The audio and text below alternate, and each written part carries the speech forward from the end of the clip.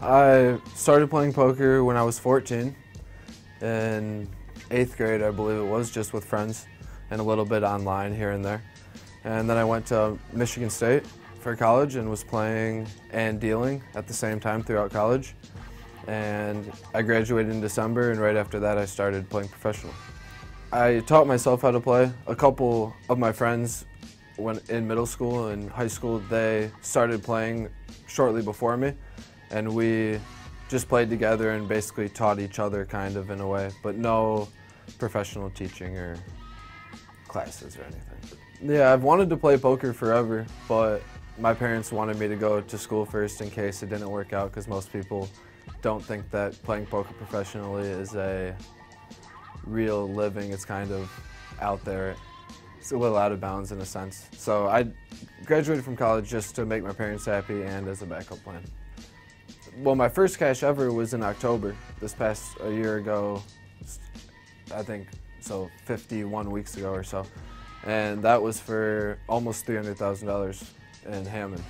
And after that, I had a whole bunch of smaller cashes. Between that and the main event, my biggest cash was $20,000. So I think I had 15 or 16 cashes in that time frame, but they were all smaller. Yeah, but before my first score for $270,000, I believe it was, they did not want me to play poker professionally because they wanted me to get a job and live the 9-to-5 life. And after that score, they began to accept me playing poker, but they still wanted me to get my degree at the same time. But they are behind me 100%. Yeah, many people think that playing poker professionally is gambling, but to poker players, it's not really gambling because there's skill involved, and if you put the hard work and dedication and the time in, you can actually form a game that's not, it's different than playing blackjack or going to the slot machine where it's all luck based. There's actually a skill factor involved.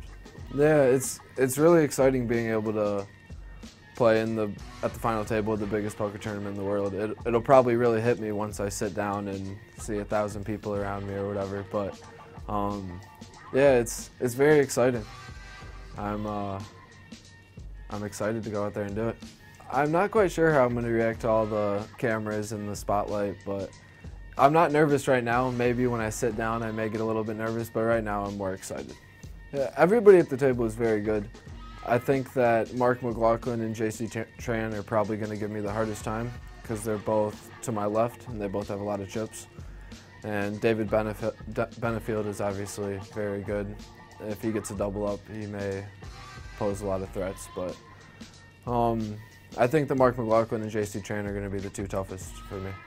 Yeah, I'm sure a lot of people are going to become more involved and watch more because I assume that I will be on ESPN a lot more, especially if everything goes as planned in November.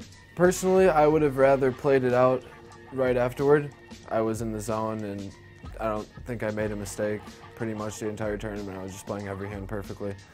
And I still plan on doing that going back in November, but I haven't been preparing much. I've been playing a decent amount. I'll be here for the next 3 weeks in Paris playing the WSOP and then the WPT. But many people are preparing more than I am, so in that sense I kind of wish that we would have just played it out up front.